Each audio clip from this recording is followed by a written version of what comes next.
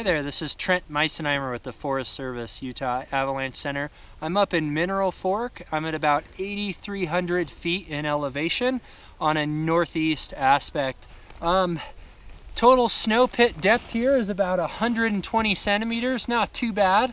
However, what I'm noticing just that stands out to me in the pit right off the bat is this is that rain crust from a little while back, about just before Christmas, and right underneath it, it is quite faceted. I'm pretty surprised at how faceted it is right underneath that.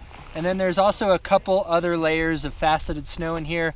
Definitely a more layered snowpack than what we're seeing up more towards you know, Alta and Brighton in the central Cottonwoods. And then obviously our suspicions about the old snow surface right here. You can see there was obviously a layer buried here as well. We have about 4 inches of new snow back here in Mineral Fork so far. So I'm going to do an ECT test and a couple compression tests and see if anything is reactive.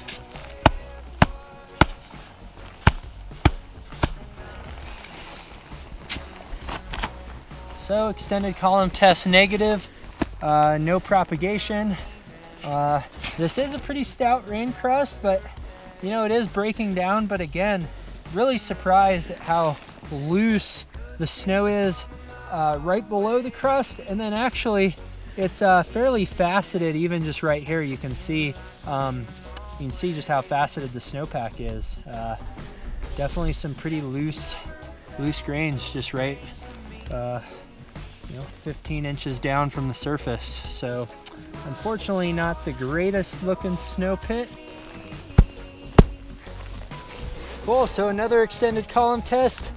No propagation again across this weak layer. That's a really good sign. Could mean this layer is gaining strength. Could be that we just don't have enough snow on it yet to really create the energy there in the snowpack or the strain on it.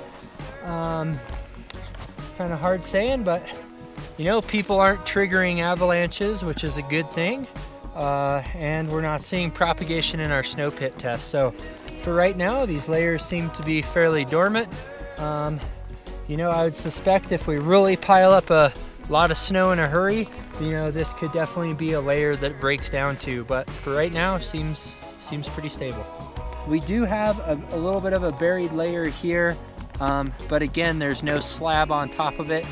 That could be a whole different ball game, maybe more of a moderate avalanche danger if you worked your way up into some higher terrain where the wind started kicking up and forming a little bit more sensitive drifts and wind slabs up off the lee sides of those ridge lines.